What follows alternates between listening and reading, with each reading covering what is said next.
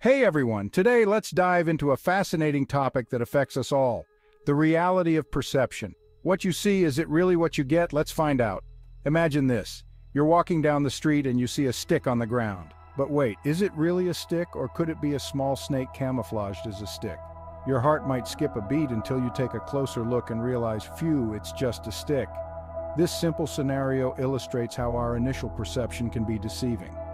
Perception is our way of interpreting the world around us through our senses. But here's the kicker. It's not just about what's out there. It's also about how our brain processes what we see, hear, or feel. Now think about the famous dress that broke the internet. Was it blue and black or white and gold? People all over the world were divided, and it all came down to how individual brains process the ambiguous information. This phenomenon shows that even with the same visual information, our perceptions can differ drastically. What's really intriguing is that our experiences, expectations, and even our mood can influence our perception. If you've ever been hungry and suddenly everything reminds you of food, that's your perception being influenced by your current state. And it doesn't stop there. Cultural differences can also alter our perceptions. For instance, some languages have multiple words for what English speakers simply call snow.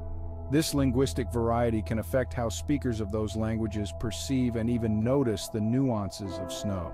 So what you see isn't just what you get, it's filtered through a personal lens shaped by a myriad of factors, making each person's perception uniquely their own.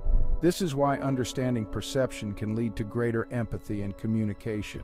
By acknowledging that others might see the world differently, we open ourselves up to a broader understanding of the human experience. And that, my friends, is the reality of perception. It's not just about the physical world, but how each of us experiences it in our wonderfully unique ways. So next time you're sure about what you're seeing or experiencing, take a moment to consider. There might be more to the picture than meets the eye. Thanks for tuning in. If you enjoyed this exploration into the quirks of human perception, don't forget to like, share, and subscribe for more intriguing insights. Catch you in the next video.